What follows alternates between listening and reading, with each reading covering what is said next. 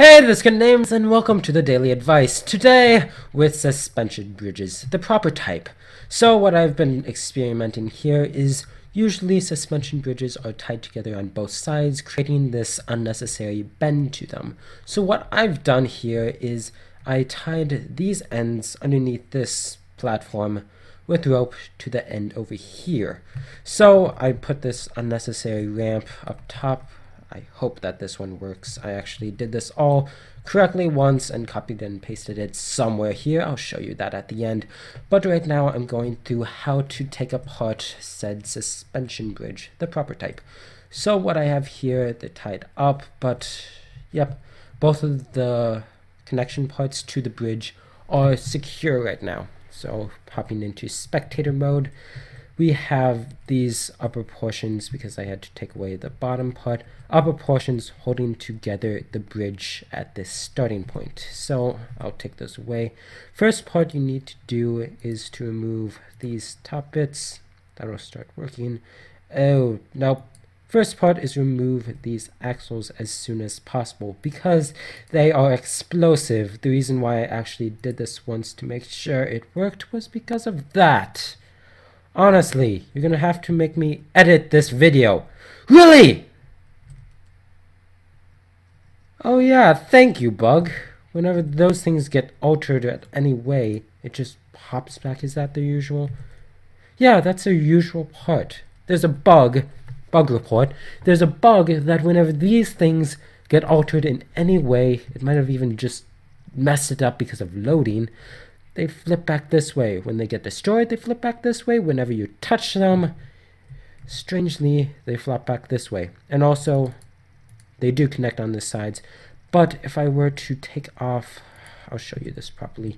Bug report video, thank you. If I were to take off this top part, they would just fall off, even though they're attached right there. Buggy. Let's see. Yeah, you won't be able to place them because the only thing they attach to is right here. Wow. Fix it. There we go. Deep breath in, and here's an edit. I'm back! Yay, sorry about that. Deeply sorry. You know, game, you should be the one being sorry right now. Game. So right now I'm going to delete those two right away. Move everything. Deep breaths. There we go. So yes, those things are the trouble of my life. See? What did I tell you? Those things are now properly placed. Before they weren't, after it exploded. Well, it really doesn't matter because when they explode you won't be looking at them. So, first step is done. I removed those last axle pieces because they're just there to get the planks going. No, you can actually build this whole thing without needing those. You can just have these last two, this one connecting to this piece. Just build out this giant bridge, let it fall. It can fall as much as it wants. Then you just attach the ropes. Well, I'll get into when you attach the ropes, and then spool it up and it'll work just fine. So really, you don't need that step. So technically, this is the first step. Yay! So first step is removing these bottom pieces to create your drawbridge. Oh, these are set up normal drawbridge. There's so many different draw. I seriously forgot to turn you off. Whenever I think they're using an external setting that this one setting doesn't change. It's the external setting that does change. So yeah, my days have been freaking out. Yep, there it drops. My days have been freaking out because this thing automatically sets based off of what your settings are in the world settings. Yeah, in the world settings, that determines when you load it up if day night will be on. I know these videos are never about what the subject actually is of the video. Wow, that's just gonna be me forever and ever. So yeah, this is the common look of drawbridges, how they're swooping up from a lower point. This is because if the lighting was right, let's actually pull up the lighting. Which one are you? Thank you! Wow, that's so nice. I had to build this thing in the dark one time. Wow. So because there is this leeway, this give in these hinges, that whole space that it now is taking up that it wasn't earlier when I built it is now allowing it to bend down. And with the spools over there, I will take up that slack that was created by the bridge and make it taut, which are words that you generally don't use in your common speech, but yes, I have just used them. So deleting the rest of those, well, not the rest. Yes, I will do this. So now getting onto the second step, getting ahead of myself a little bit, is setting up the ropes. Now you don't actually want the ropes to be set up, you don't want the ropes to be attached when it's like this, because if you are to use the defense mechanism, which I will show you, yay, it didn't break, that's the other breaking point, show you the defensive principles of this bridge. You're going to need this not be taut. When you attach them, these points, they go to the maximum length that the rope can be is whatever length that you attach it at. So I'm attaching it at the longest I would like it to be so that it can go all the way out. And one of the challenges that I set up, this is actually a problem, so I ran into that and now I know better. So yay. So now this whole rope setup is set up. Wow, redundancy. So now I'm going to spool it in just a little bit so that we don't experience that same breaking point I was just talking about now. So the breaking point I was just talking about is when this last piece comes off. If there's too much weight on it, then this whole system will be broken.